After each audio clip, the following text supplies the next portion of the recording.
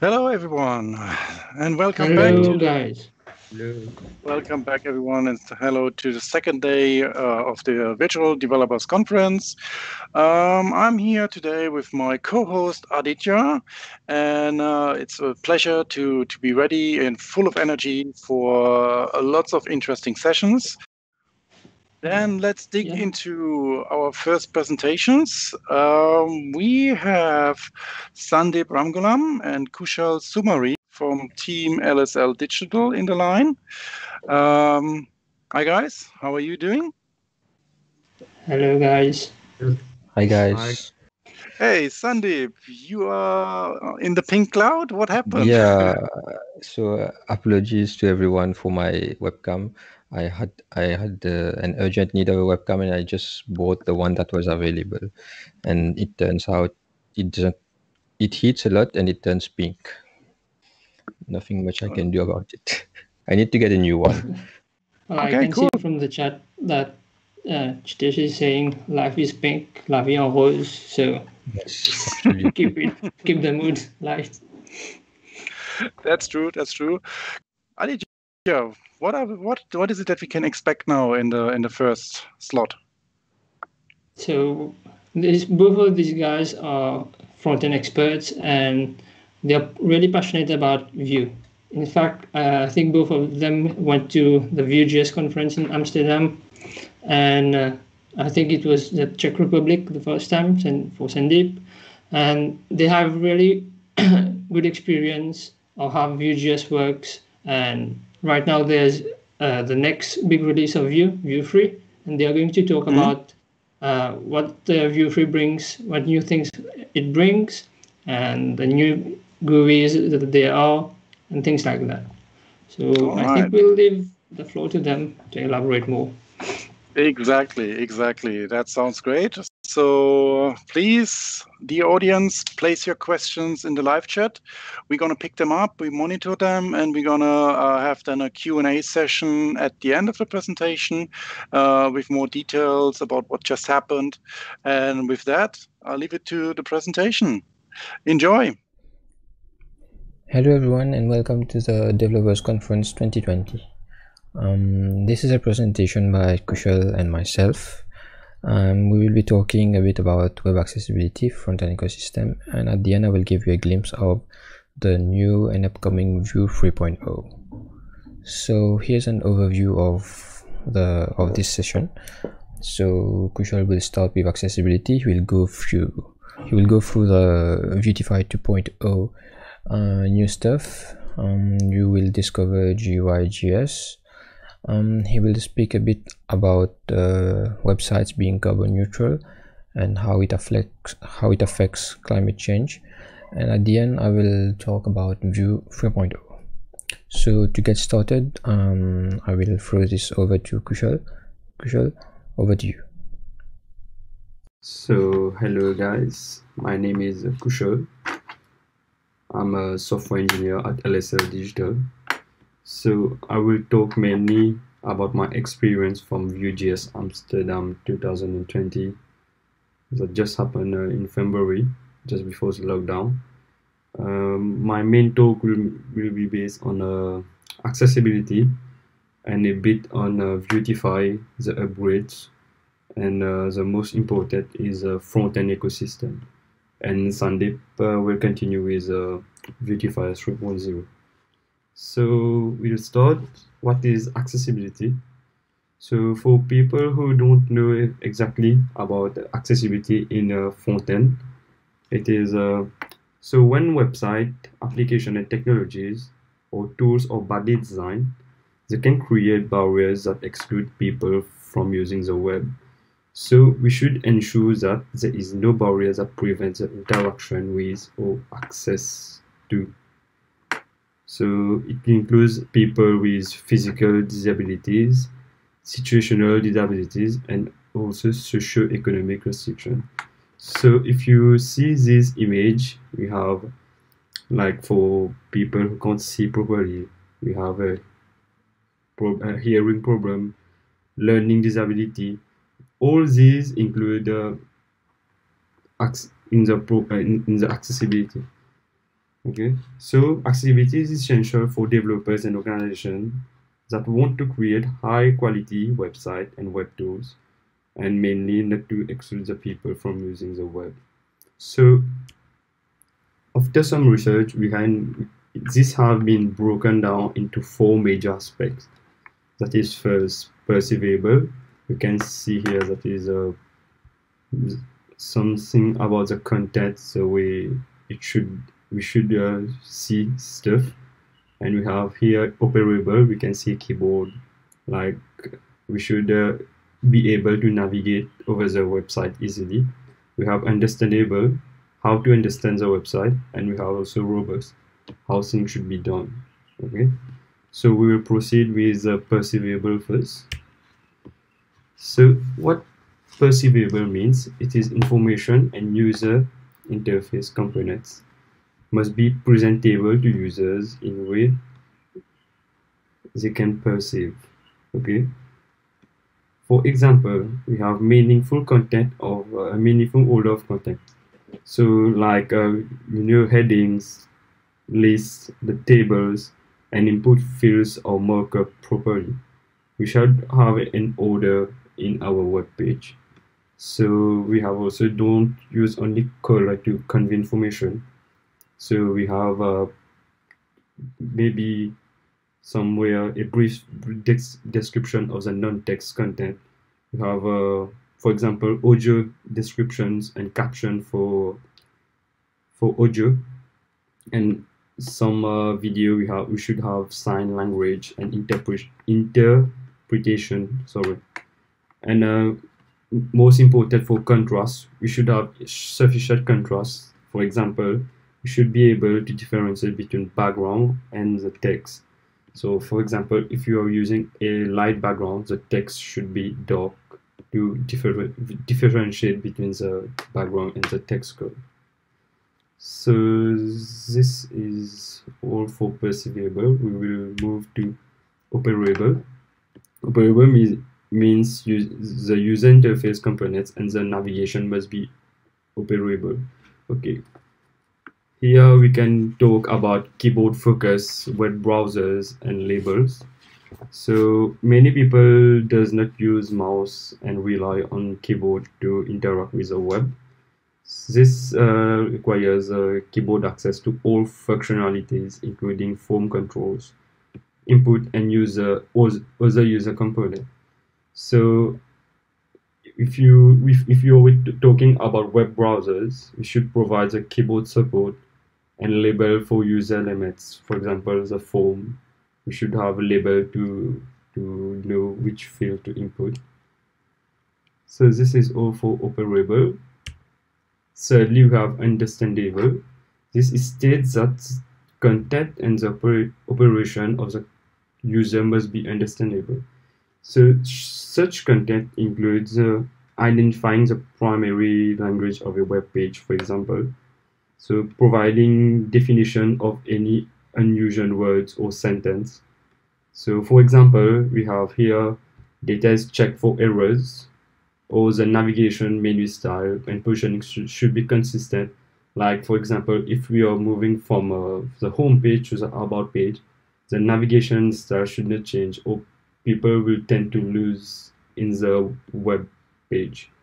So data is checked for errors and the user is given an opportunity to correct them. For example, if you're using a form or something like that, there should be errors for validation and allow people to correct them, and some colors to differentiate between the place where it has errors and stuff. And lastly, we have robust.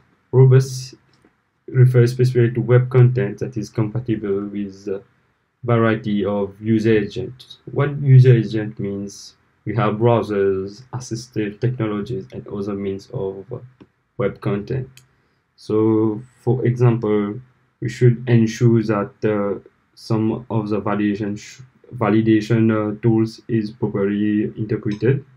We have also for WAI to provide, for example, name, role, and value for non-standard user components. And we have also navigation, banner, or search. This is one of the most important part of accessibility, because it does not only include disabled people, but mostly normal people using the web. So I think that it's for web accessibility. We will move on Vuetify 2 and upgrade. So for people who don't know what Vuetify is or has never used it, it is a UI library built with Vue under the guide of Google Material Specification.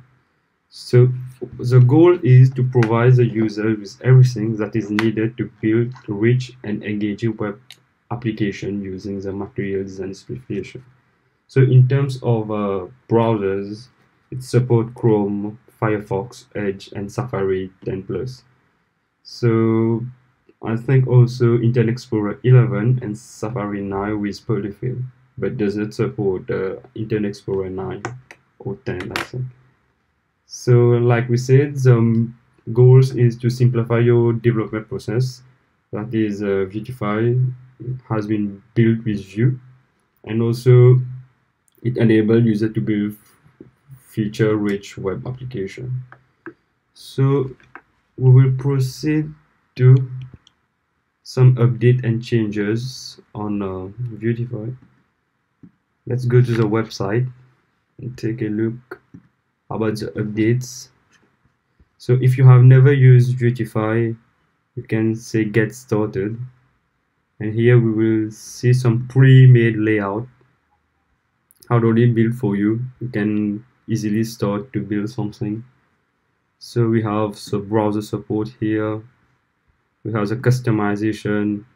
You see here it's accessibility. It's one of the key aspects here. So here we have some variables, and the most important is the UI components. You have alerts, application. You see here it's new. This has been made with a new upgrades, that is Vuetify 2+. We have the props, slots, events, how to use components easily. And here we have all the update.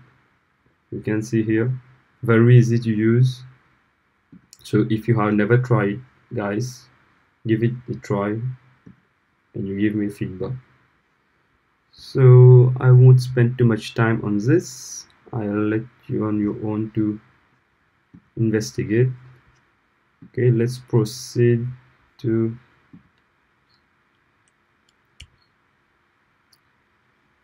graphical user interface for JavaScript.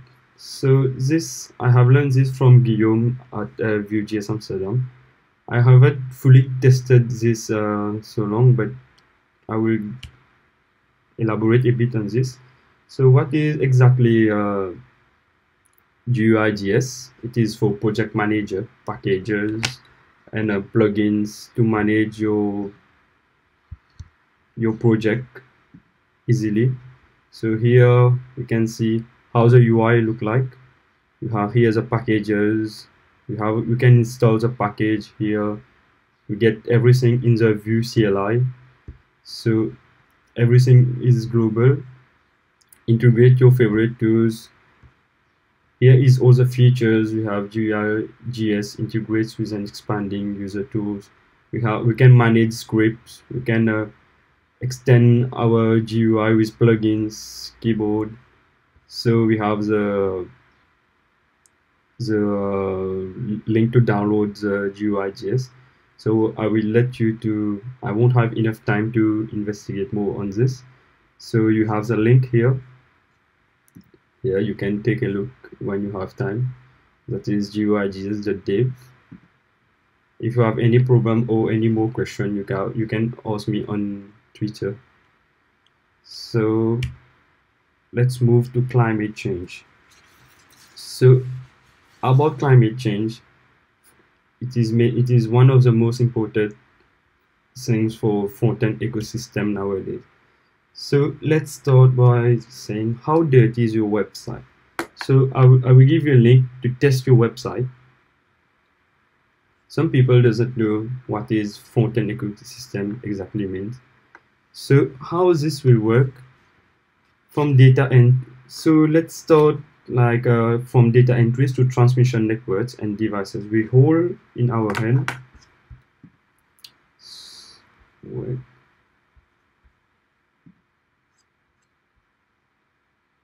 Yes, we hold in our hands everything along the digital chain consume energy. So if we are talking about finding a solution about the transmission networks and device, so we should know what exactly what it is using all that energy.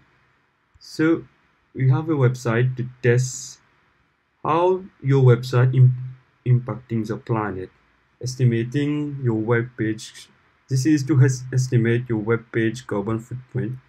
So the internet consumes a lot of electricity. That is exact to be precise here. So let's give the DevCon website a try. This is a link.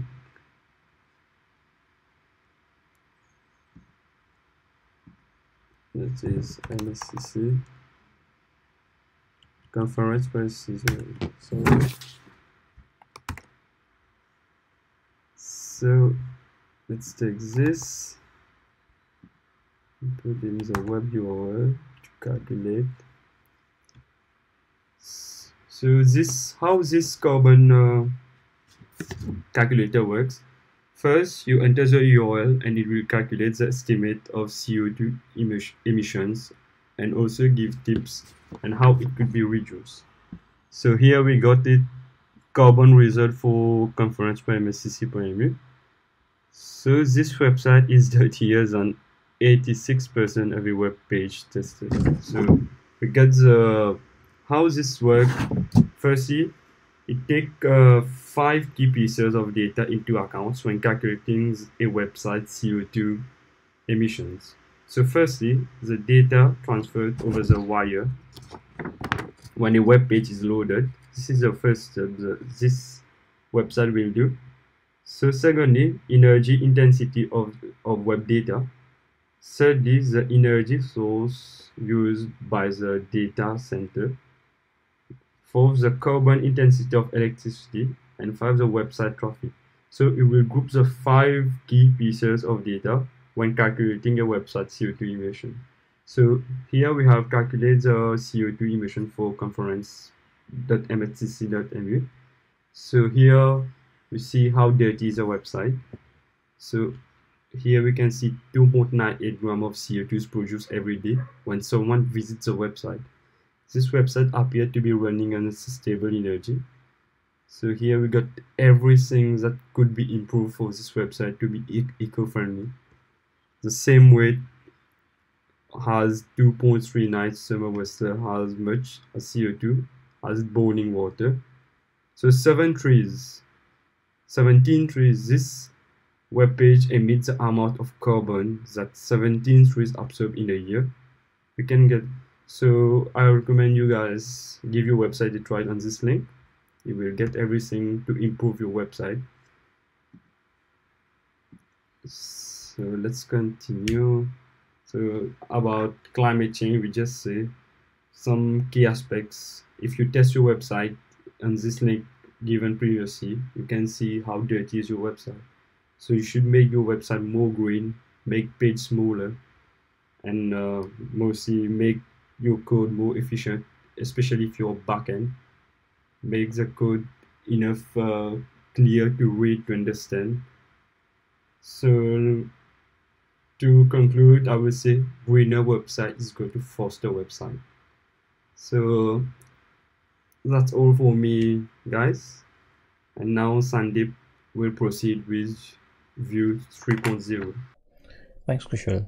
I really like the part about websites being carbon neutral. I think I should check my own website to see what impact on the environment it has.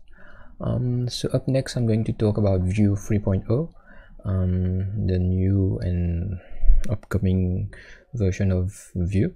Right now it's in beta version, and it's going to be released soon. I guess we don't have a release date yet. So a bit about myself. I'm Sandeep and I work at Ringgit, South Africa. I've been using Vue since 3 or 4 years. I also organize and run the front-end coders meetup along with Cedric, and we try to have meetups every month. We've had 2, I think 3 online meetups so far since the pandemic hit. So probably the next one is going to be an in-person meetup, so look out for that. So let's jump into the talk. So today I'm just going to give an overview of the really cool features that Vue 3.0 brings, and the most obvious one is the Composition API. But obviously we don't just want to use a feature because it exists. We want to know what issues it can help with and what things that were previously done and can now be done better with the Composition API. And so let's move on to that.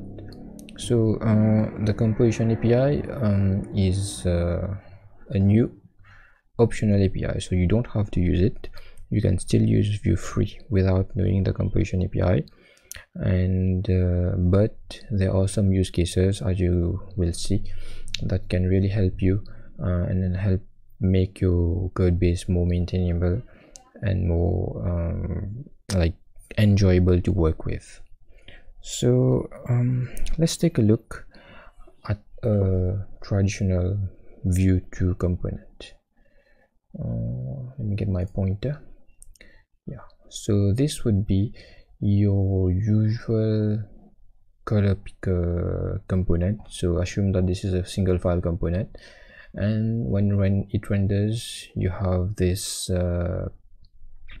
nice color picker where you can click to copy, you can have a visual of the hex code, and you can have a preview of the color. So the idea is that if you would click on that, you would be able to pick your color. So usually for this kind of component, or any kind of component really, the code would start by looking like this. So you would have a data section and a method section. So here you would hold your values, and here you would hold your functions. Basically, that's how basically every Vue single file component works. So you're already familiar with that. So so this is not yet the Composition API. We're still at the Vue 2 level. So now say you want to add some more functionality to this color picker, like the clipboard that we discussed. So now we will add some data values here to hold what's being copied, and we will hold the functions for copying to the clipboard here in the methods. So so you can already see that we have a feature with displaying colors, which exists in 2 places, here and here, and we have the clipboard features which exist here and here. So we have an issue that we generally ignore in Vue 2, which is that we have our features split across the file. So let's go to the next one. So if we would have more features to be added, like a converter to HSL or to RGBA, we would introduce even more like more features but split across the same file. So what happens is that this can get messy quite quickly, and very quickly we will have very long files, and it's hard to follow. For example, I'm sure you've met a data object like this, and there's so many things in there, and you don't know what thing is used for what, and only the one who wrote the component would maybe be able to figure it out, but it's not obvious. So it makes code bases less maintainable to split features like that. So this was an issue identified by the Vue core team, and the Composition API is an attempt to fix that. So here's a very simple overview of what we want to achieve. So this, if you look at the colored bars, so the green one would be everything related to color picker values, the blue one everything related to clipboard values, and so on. You get the idea. So what if we could do something like this? So what if we could group everything that's related to the color picker values in one place, and so on, so that when you look at a piece of code, you're looking at one feature, and you're looking at the entire implementation of that one feature. So all of its data attributes, all of its methods, all of its lifecycle hooks, they're all in one place. So that's the idea of the Composition API. And what it looks like in terms of code is a bit like this. So it is enabled by the setup function. So the setup function, like illustrated here, is very simple. So this is a new function that will live in the Vue single file component, and here you can, as you can see, you can split your feature in different functions, and then you can just compose the component by feature. So for example, this use picker will have its own lifecycle methods, and will have its own data attributes and its own methods. And you can imagine that this could live in a separate file, and this could live in a separate file. You import it and you just use it in the component. So you get the idea of how this is becoming actually composable, hence the name Composition API. So I can see a lot of use for this, and I hope that I can migrate some of my projects to Vue free very soon, so that I can enjoy using this very cool new developer experience. So that was a bit about Composition API. So the next thing that I'm going to talk about is, very briefly, is reactivity without caveats. So I'm sure that you've used the Vue, and sometimes with Vuex, and then you have to set the values for in the store somewhere, and because the values are deeply nested, you have to use view.set, because when you mutate an array or an object, sometimes the reactivity doesn't work because the changes are not translated back to the reactive engine, let's say. So you are forced to use view.set to resolve this issue. In Vue.free, the way the whole reactivity thing works has been changed from the ground up. So now you don't need to use view.set. You can just set the value directly, even if it's in a deep state. It would just change and it will still be reactive. That was one of the main features in Svelte that was very attractive, and we can now have this in Vue. So that's a very big thing that you don't have to worry about anymore, and it's just really nice as a developer to not having to think about these things and have it just work. So that was about it for the Vue free nice upcoming features. So there are more features that I would encourage you to read about, and these would be listed right here. So there's Vite. I've made a presentation previously. So I made a presentation previously about Vite, and in the front-end coders meetup, and I've been using it myself in development, not in any production website yet. So what it is it's a way to run your front-end projects, not necessarily only Vue. There have been experiments where you can run React with it. So it gets rid of Webpack, and it's really, really, really fast. because there's no bundling process involved. It uses a native ESM loader that is available in browsers now. So your browser loads the files it needs when it needs them. So for example, if you have very big Vue projects, you might remember that when you start them, there's a long progress bar that goes on. It's trying to go through a bunch of files, compile them, and after 30 seconds or so, you get to your localhost 8080 where you can view your project. With Vite, there's none of that. You just start it and it's running instantly.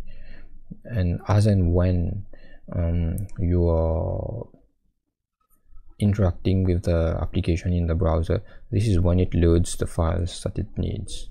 So it's really fast. And if you have projects like with thousands of components, this is a very dramatic change, because if your project would take a minute to start, it now takes it starts instantly regardless of the number of components that it has.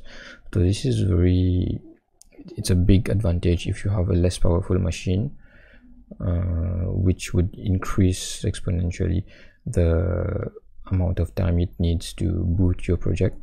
So with it would just boot instantly. So the next one is teleport. Teleport is a very nice feature that exists already in other frameworks, and we do have a plugin called Vue Portals that does the same thing, but Vue 3 is bringing it into the framework itself, so without any other plugins.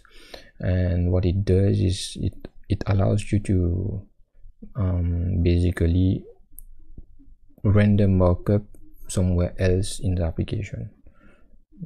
So you can think of a modal or a notification pop-up where all of the logic could be in one place, and you can render the view, the model itself, in another location. So you would have a target and you could render it there. We can already do this with like event listeners and Vuex stores that listen to global events, but teleport is a much nicer way, and all of your logic and your features basically stay in one place, which is very nice. Suspense is another one of those features that I'm very excited about. It's basically a loading state for a component that has an async method. So if your component is loading something, you usually have to implement your own loader and then your own error handling, and then you have to show a little loader, and then after that you would display your component when the data is ready. So you can just wrap these async components in a suspense template, and just like that you get a free loader, and you can basically wait for nested async components, which is very nice. So I would encourage you to read on this, and please contact me on Twitter or give a shout out to Kushul, and we will happily respond to your queries. Yeah, thank you for watching. Please don't forget to give your feedback. Let me hide my camera. Yeah, please don't forget to give your feedback. These are our Twitter handles, and thanks to Kushul for doing this talk with me, and I hope you learned something new. Back to the conference. Enjoy. All right. That was a very impressive demonstration about VueJS, and I've seen there had been quite a number of questions and interest in the live chat. Aditya, what do you have for us? So let me shoot you with the first questions, and this one is for both of you guys from one of my friends, Jevin, aka Webslinger. So he wants to learn about various JavaScript frameworks, but according to you guys, what would you say was your biggest influence for using VueJS, and why would you recommend it over other JavaScript frameworks? We get this question a lot, so we even call it the framework battle. So I usually have two arguments for Vue. One is that it's backed by a community, not by a big corporation, so not Facebook or Google. It's actually an independent community. So that's one of the reasons. And the other one is that I think Vue has the best developer experience. Since you are a developer and you will be working with this tool for quite some time, since you chose it, you want to pick the one that offers you, the developer, the best experience. On the user side, I think they are all really good and they do the best they can. But if you are a developer and you want to pick a tool, you want to pick the one that makes your life easier. So that's why we choose Vue. As for you, Kushal, what would you say was your intro? You went for VueJS instead of other frameworks. I have started with VueJS. Normally, I have a try Angular and other like React. Because VueJS to do all my job, all my application. It's for 3 years I'm using Vue. For me, it's it's quite easy to use. It's a learning curve is very quick. Like you can learn Vue in 2 weeks or 3 weeks. And I see one question: how is the best tool to learn Vue.js? I think Vue School, because I have learned Vue from Vue School. So yeah. Okay, thank you. Aditya, one nice thing about Vue School is that since we are from Mauritius and it takes into account our location and it offers a PPP pricing for Mauritius. So every Mauritian gets 62% discount on Vue School. So that's quite nice. And yeah, for I think January and February, we have 1 month free. You need to check. Sometimes we get 1 month free to learn from Vue School. That sounds cool. So the next question is from Percy, and it's for you, Sandeep. So how does the Composition API of Vue Free works with map state, map actions, and map getters of Vuex? So does it work seamlessly? The answer is yes and no. So Vuex has a new version, Vuex 4, which works seamlessly with Vue 3. But the old Vuex obviously won't work because it's not made for that. So yes, it does work seamlessly. You just import your actions as you would, and you can just start using it. It's a very nice experience. Okay, thank you. And the next question is still from Percy. Does it still have computed methods, data, and so on in the Composition API? Yes. So methods and computed and data, they all exist. They have a slightly different syntax, a simpler syntax, I would say. They almost resemble like simple JavaScript when you look at them. So that's quite nice actually. So it resembles less Vue but more JavaScript, like native JavaScript, but it has all the reactivity features that you would expect from Vue. So it's best of both worlds. That sounds pretty good. Thank you for answering those questions. And let me give the floor to you, Jackie, to close. Yeah, I mean, I'm pretty impressed with VueJS as well. The current conference website, the previous conference website, the next conference website for 21, they are based on Sandeep's work and the team. It's all based on VueJS. So if you are interested, you can have a look on the GitHub repository of the MSCC. And yeah, check it out, what these wizards have put together. And you see the results itself. I mean, it's pretty impressive. And also for me, that is not really on a daily basis into front end. It's actually pretty easy to get into Vue.js and make a few changes, make a few adaptations. So it's pretty easy to learn actually. And yeah, even in the past, based on the pandemic. I saw that actually also Vue Mastery had a few promotions so that you get super easy and free of charge access to excellent learning material. Guys, would you like to add anything on your side? Go for it, Kushal. I would say if you have any more questions, you can follow us on Twitter, or we have our personal website. You can get it on the conference website. We have our links there. All right. Thank you so much for the presentation on VueJS accessibility. And enjoy the rest of the day and the other sessions. And see you soon during one of the community meetings. Thanks, guys. See you guys. Good luck for the day. Bye. Bye. Ciao. All right, Aditya, what was the takeaway for you from this session? Well, the takeaway was Vue just makes front-end life easy. At least for me, I've used it a bit. I've used it a bit for making my charts and all in data science projects. Okay. With Vue Free, things are a lot more easier. Instead of using plugins, it's just baked inside the framework itself. Awesome. Yeah, that sounds pretty easy.